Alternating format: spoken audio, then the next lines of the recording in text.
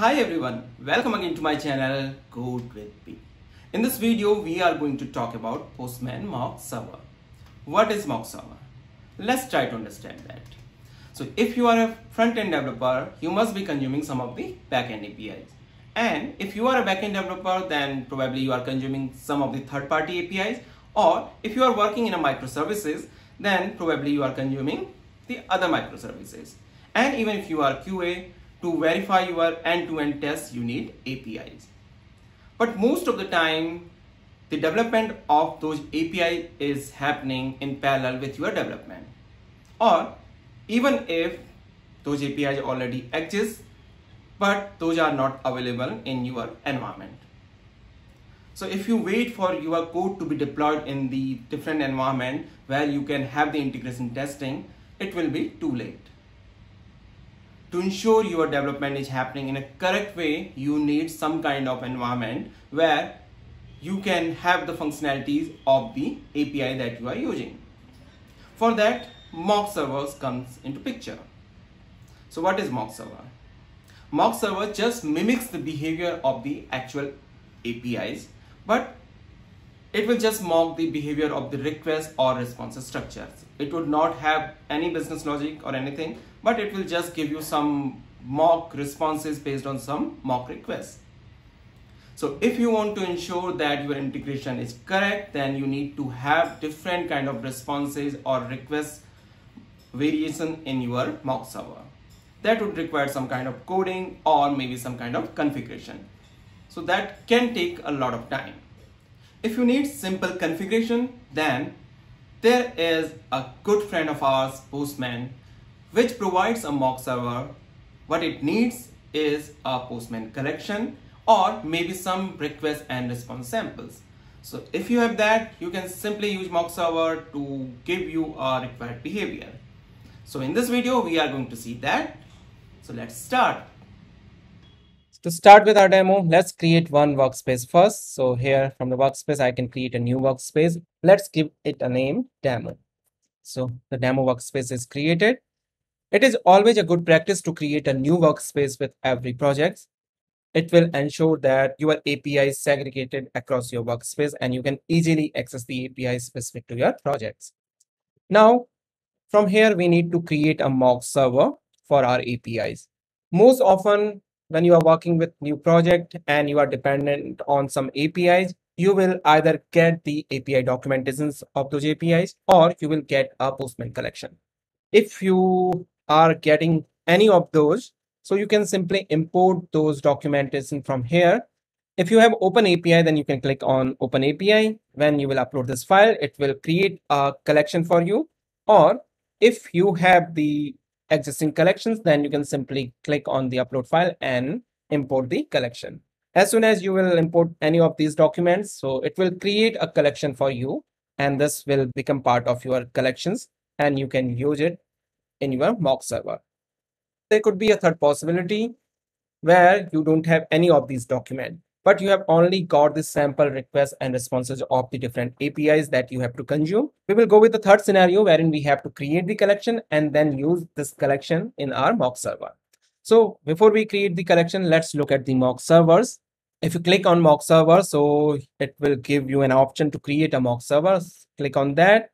While creating a mock server, you will get two options. First one is create a new collection or select an existing collection. If you have already existing collection in place, so you can click on the select an existing collection and it will link your collection with this mock server. But if you don't have any collection, so you can either create a collection from the mock server itself, or you can go to your collection and create the collection over there.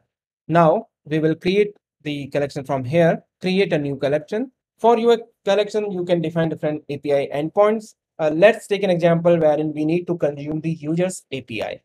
The first API is to get user based on user ID, and the second API is to create a user.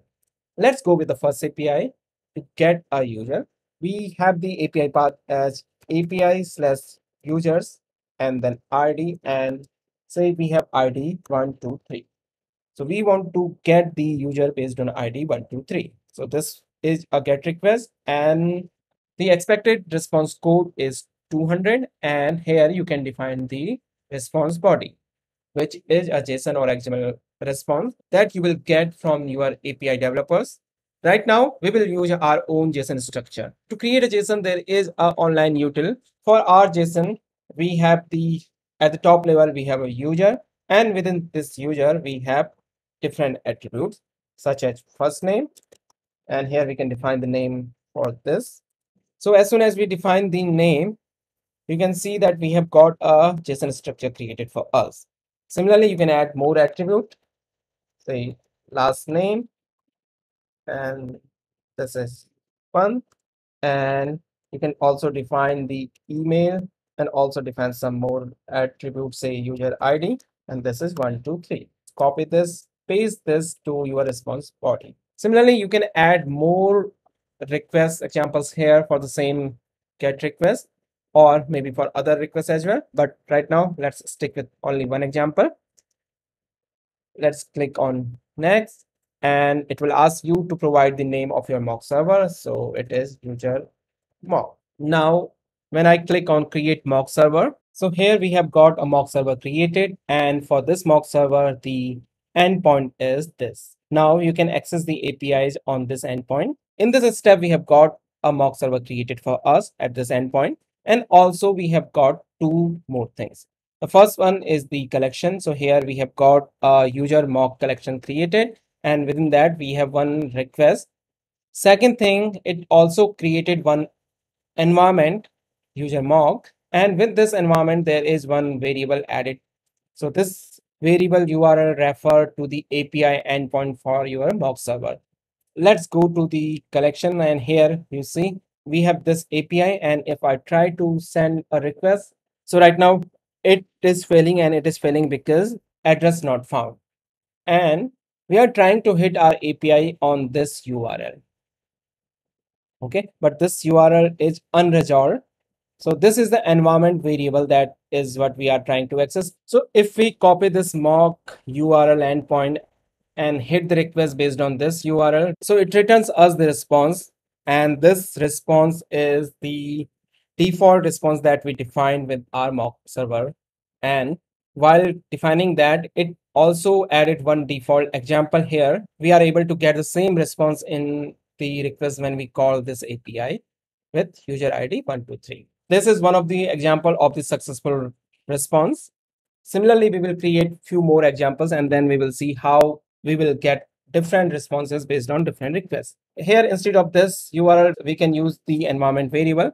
For that, you need to select the user mock environment. So as soon as you will select this user mock environment, so it will give you the same response. Similarly, you can create multiple examples here. From this API, you can add the examples. And similarly, if you have this example and you want to duplicate it, you can create a new example. So user not found. For this scenario, we want to send the request with 124 ID. And you can change the response message and response status. So here we do not want any response, and the status code would be 204 no content, and save this.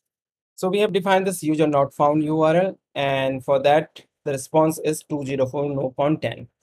If we call this API with the ID 124, then it will give us 204 no content.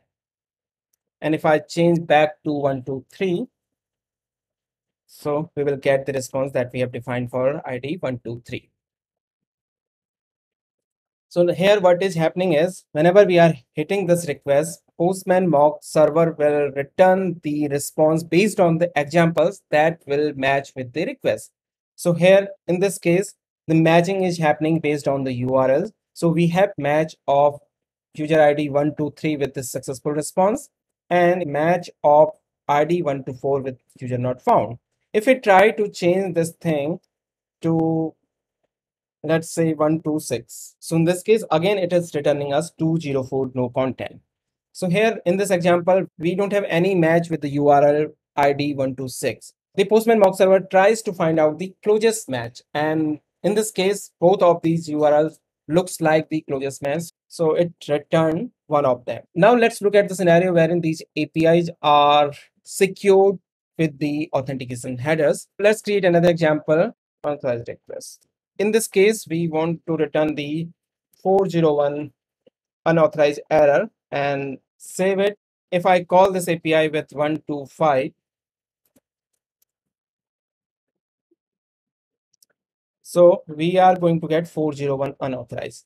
In all of these scenarios, if you will notice, the responses are dependent on the API endpoint that we have defined. For the 401 unauthorized error, we need to ensure that whenever we are calling any API without the header, so it should fail. By default, the Postman mock server does not take care of the header. So suppose when we are calling this API with the basic auth username and password, and if I send this, if you will look at request that we are sending to server, so this is the authorization header that we want to ensure if in our API calls we are sending this header, it should be successful, otherwise it should throw the 401 error. Okay, so let's add this header to our API request. So with this successful response, I'm adding the authorization header as this. Save this.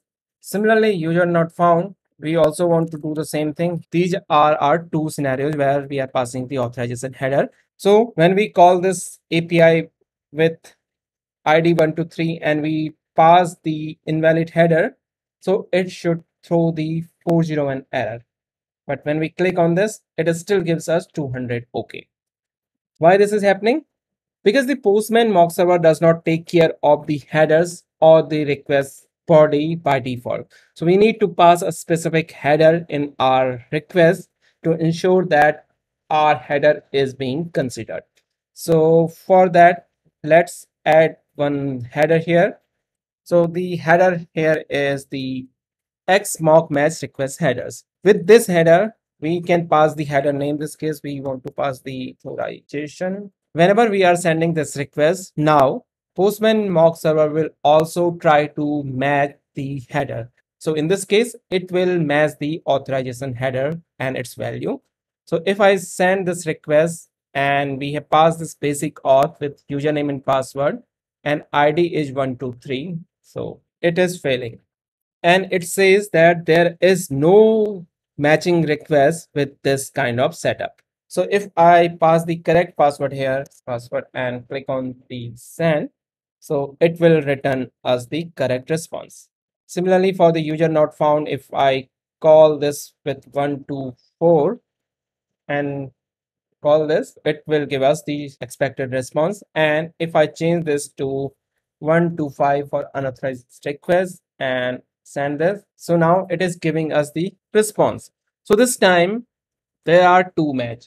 One match is based on the authorization header. It tries to match the example which has the same header, and also it will try to match the URL with the closest match. So here the containers are the successful response and user not found, because in unauthorized request we have this authorization as this. If we pass here only user but not the password, so probably we have defined the incorrect header. So let's copy this thing, and with the unauthorized request, we are passing this and save this, call this API. So when we did not pass any password, it matched with the unauthorized request. So we have got 401 unauthorized. If I add a correct password, so now it will match with the other request that we have created. So you will get the successful response. Now we will look at a scenario wherein we will get the different responses based on different request body. So for that, let's add one more example API, which is create user. This is the base URL, and then we have users, and we will create this as the post API. And in this API, we need some request body. So again, let's go back here, and here instead of user ID, we will use this example. Copy this. We want to create JSON response, and this is our response. Send it, and it will fail, of course, because we don't have any API example which adheres to this URL. So we can add the examples here, JSON, and this is our body. So this is one example wherein we will see the successful response. When we create a user based on this request, we will get the user creation response, and the response is 201 created. let's add the body. In this case, we will add the user ID as our response, and the response is 123. This is the ID that will be created when we will call this API. Okay, so let's save this. When I call this users API with this body, let's see what happens. So it will return the 201 created response. Let's create one more example here. And this example is, say, invalid request. So our scenario is when we are passing this email as invalid value. So let's remove this phrase. So email has to follow certain regex expression. And in this case, if we are passing email like this, it should fail. And the failure is 400 bad requests. And our response is, say, we have error code and we have message. When we are calling this API with the invalid email, then we should get this response. And if we call this API and while calling this API, we are passing incorrect email, then what happens? So it is returning us the invalid email. But if we call this API with a valid email, then again it is returning the same response. While calling this API, for both of these APIs, the response is same. The difference between both of these examples is the request body. But Postman mock server is only matching the response based on the API endpoint. It is not considering the body. For that, we need to add one more header in our API endpoint, and that header is xmock match request body. So here, if I pass this header and I update this value to true and call the API, this time it has returned us the user ID 123 for the request wherein we have the correct body. Now, if I change this body, so it will return with the invalid email. So to ensure that your Postman mock server is returning you the response based on your headers or based on your request body, you need to apply the headers such as x mock match request body for the request body. And similarly for the headers, you need to pass the x mock match request headers. Now let's add one more scenario here. If email already exists in the system, then your server is responding with 500 error message. The user already exists. So let's create that example. If we are trying to create the user with email press1@gmail.com, so we need to respond with 500 business error and code is 200 and user already exists. We are calling this press1@gmail.com. So it will return user already exists with 500 internal server error. And if we just change it back to the press, then we will get the invalid email, and with the success response, you will get the 201 created and the response would be user ID 123. So in this video, we have seen how to create a Postman collection and link it with the mock server. If you enjoyed watching this video, please like, subscribe and press the bell icon to get the latest update on my new videos. Thanks for watching. Happy coding.